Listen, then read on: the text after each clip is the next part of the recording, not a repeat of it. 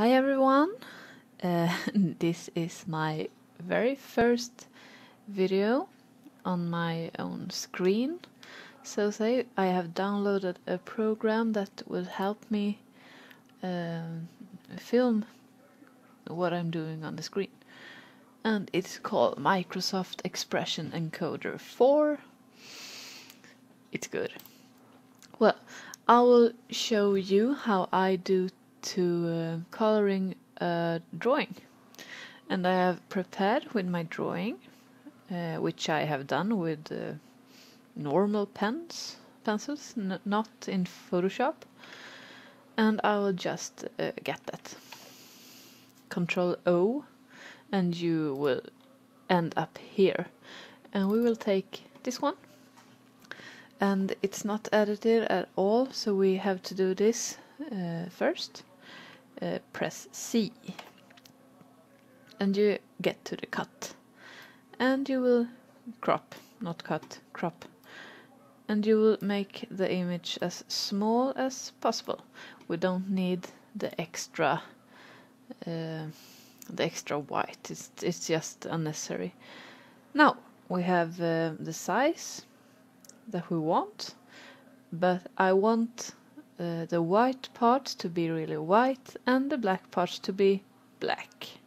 So press Ctrl L or go to image and levels, it's the same.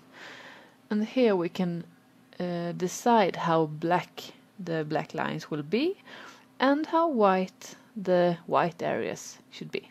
And we want it really, really, really white and really black.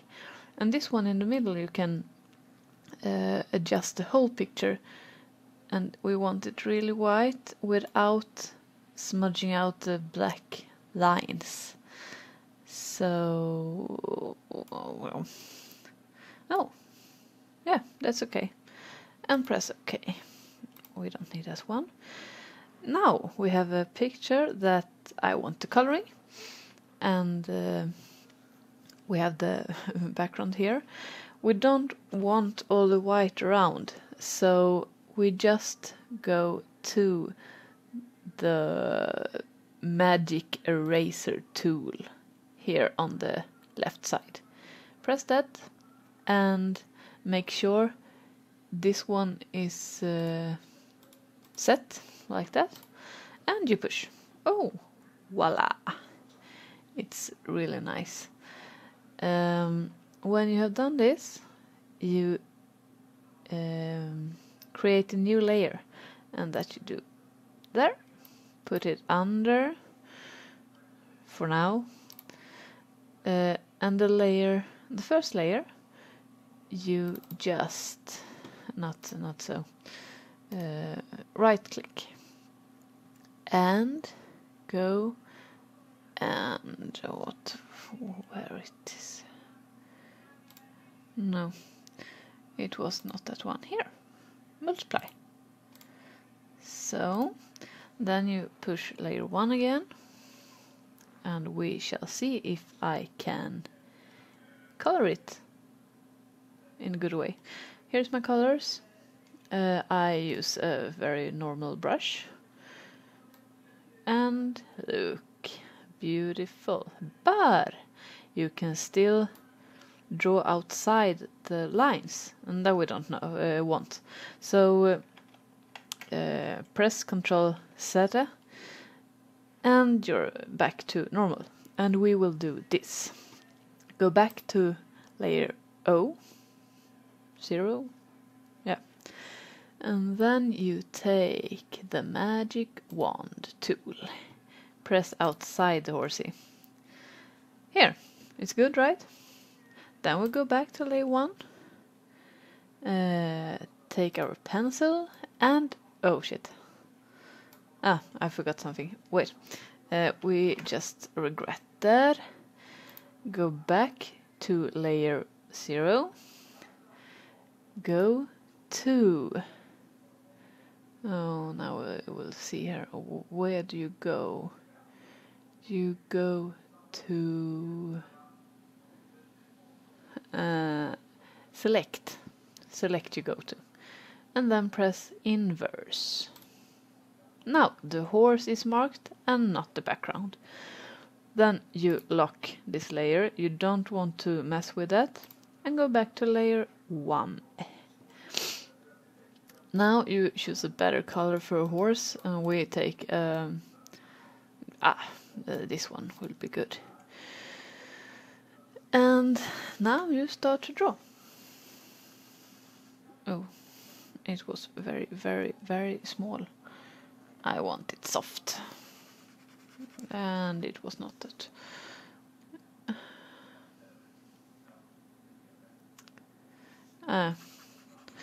It works. This you can fix later here. And I want the whole horse to be this color, brown, grayish. Oh my god, this. We take this one instead. What the fuck? Ah, you should push harder with your pencil and then it... Yeah, okay.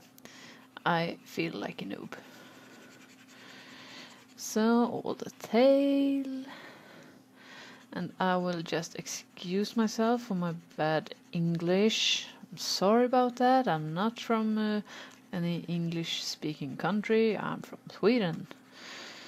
So I will just... yeah, you understand. And if you don't understand some parts, then just subscribe and I will try to explain better. But it's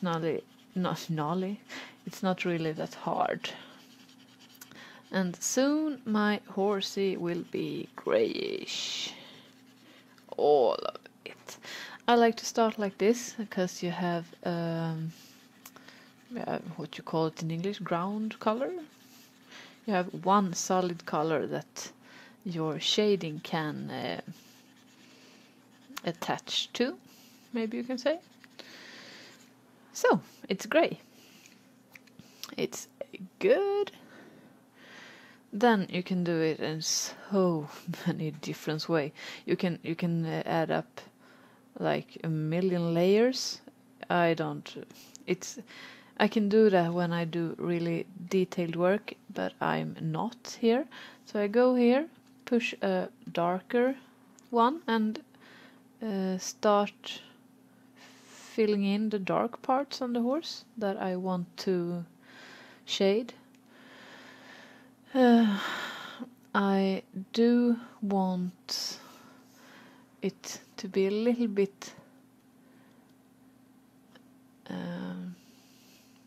less visible. So then I put the opacity down, really down, and then I can begin. You see? It's a little bit shading, but we can make it a bit more so you see here. And you have all the lines, it's just to follow them. And the shading will end up real good. And if you don't want to do the shading as small as I do, just fix the opacity and it will fast get more visible. We can put it here and you see now it's not really fresh. You see the edges are very visible, and that was that I wanted to avoid.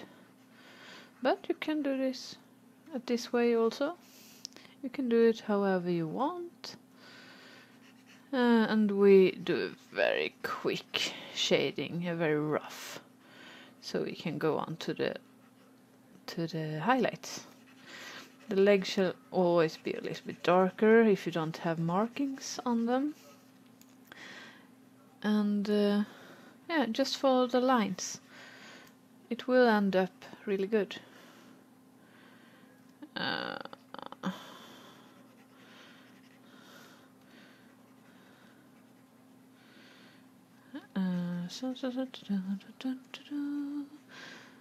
Under the head always be dark there. So we go on. Oh my god, it turned really dark. Doesn't matter. The good part in Photoshop is that you can always regret. You can always make a do-over, and it's it's pretty good. You will make a mess and a lot of mistake. So it is. I have done it too, and here is one example of how to screw things up. But we have a shaded horse, okay. Then we go back to this and we choose a lighter color. And now you take the parts of the horse that are not in near a line. So this one pop up a bit, this one. Okay, my instructions were bad, but between the shading, you can say. And how much highlighted you want it, it's up to you.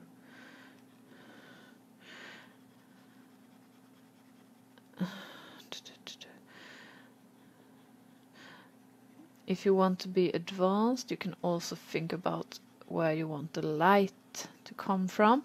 If you come from here, the light highlighted would be more here and less here, and a little bit of the mane too, and of course the tail. But it's advanced. But if you can work with it, it's gonna be real nice horses. So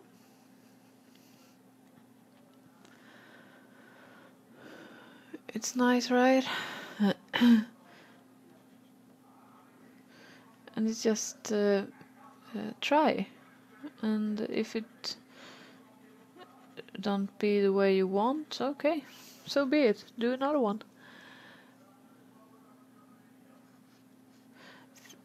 One more thing that you should know about is that opacity, if it's not on 100, which is all the way here, it will fill in more when you draw again on the same place. Do you understand? See? So that could be great to know. Otherwise, it can turn out really frustrate. What the fuck? It's not good. Frustrating. So, and here you have a horse. And then you go to the detail work. I want the black eye. And I want to zoom really, really much. And then I take my pencil, make it smaller. Oh, a bit more small. Here. And I fill in. Now it's a good time to put it on 100. Otherwise the eye would turn out too grumpy. And I do a very, very simple eye. I just fill it in with black.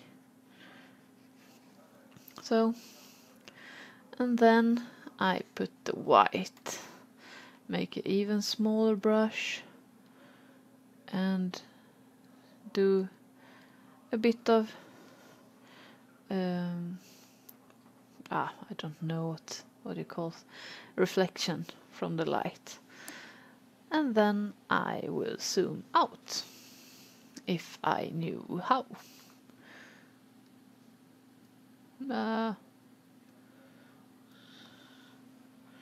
Not that one. Hand, maybe? So. And there you have an eye that is okay. And then you would like to paint the hooves, and I have a quite time to decide which color. And well, take anyone. This one we can take. And a pencil. Zoom in as much as you want, or nothing at all. And you go over the hooves. Don't forget to shade and highlight your hooves too. It's the small things that makes the picture good. So,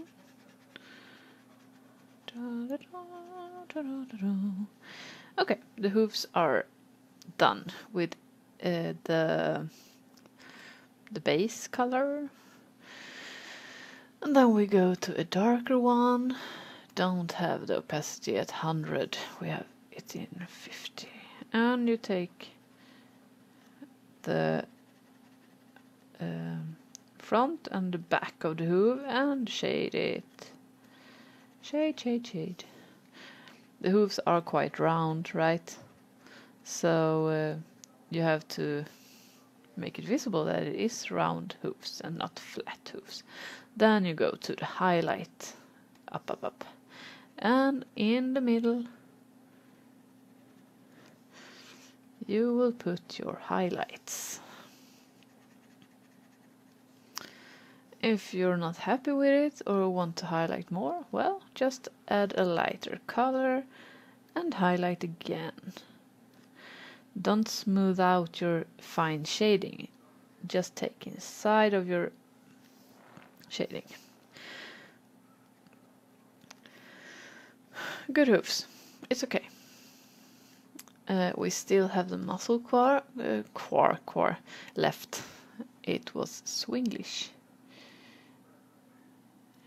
And you see it's not black. It's just because the opacity isn't on 100. Now it's better. So we also want to fill in the ears with a little darker color. And if you want the color that you already used, you can just push with the pipette. And you have it here. And we want it darker, so we go there. And then we just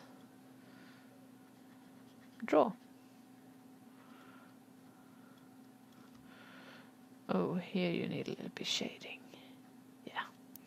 So, and I want it even darker. So we go down almost to the black part and take the inner ear to a darker level. Yeah, it's pretty good. Yep. Then you have this one that I have drawn, and it's a shadow. It's a bold shadow. So now we take the really black part and draw. This shadow comes from this leg and cover it all up, and it gives a little bit depth into the image. So it's good to have some shadow that is really bold. Then I will shade a bit more, and I put the opacity down and my brush up. If you have bigger brush, the shading would be smoother, I think. So it's a nice one, but not as good as I wanted. You see, the opacity makes it not smooth, and I'm not happy with it.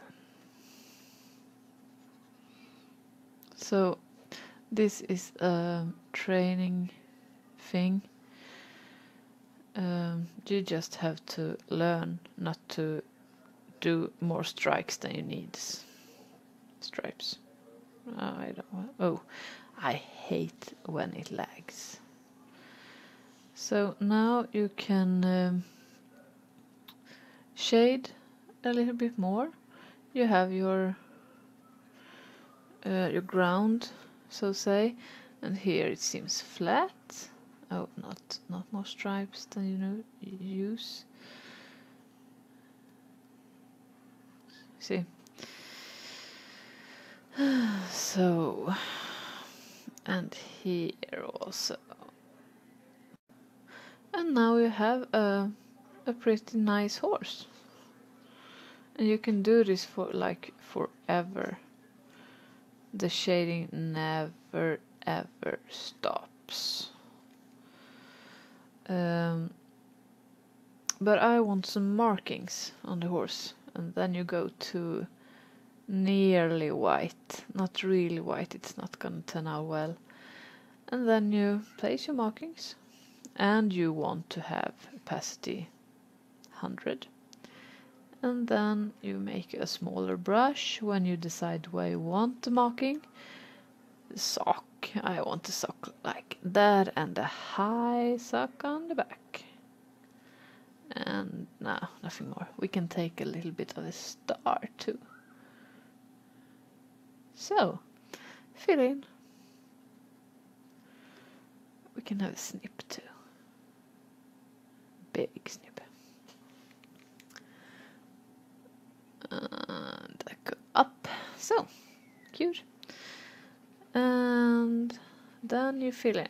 Now you can have a bigger brush if you want.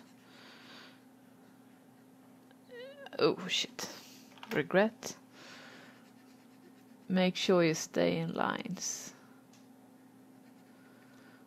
So nice. Oh, this sock is big. So we have a bigger brush. Time is money. Oh. The good thing with the marking is it doesn't really matter if you go outside the line you drew here. It's just do it again and make it cooler or better. Here though, you need to be really on your edge. So, but what do we have to think about when we do socks on our horse legs? Yeah, the hooves are not as dark as the other ones. So we take our pipette and we use this color, make it a little bit redder and lighter, and we do it over.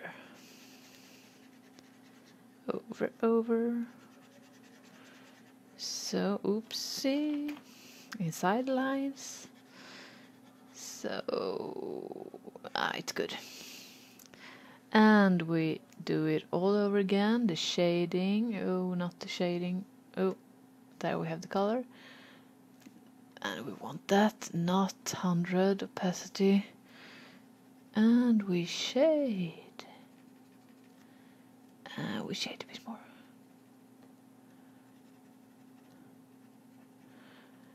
You know what? The ground color that you use, you will not see much of it when you're done.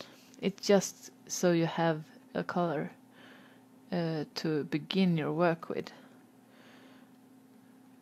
So, and we want a really light one to highlight with.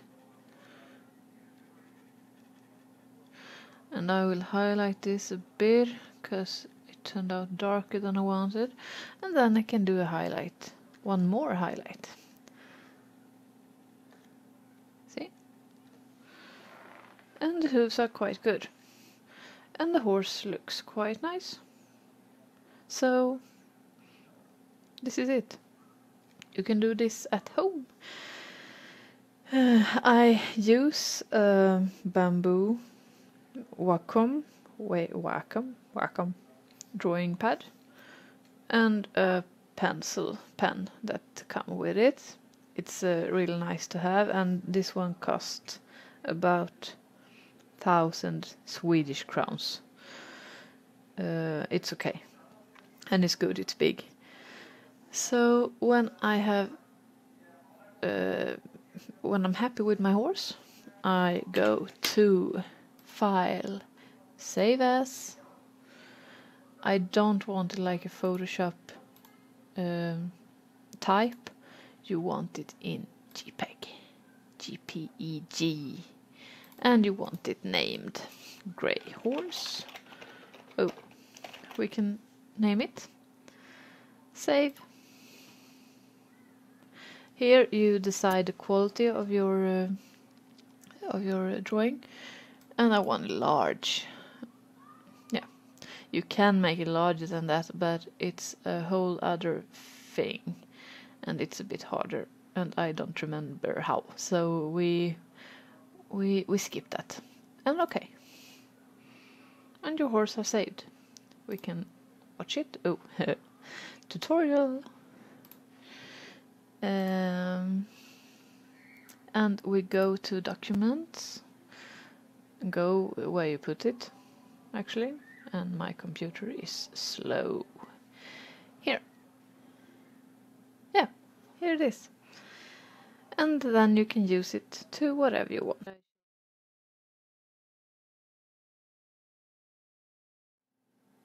Bye! Oh my god, I can't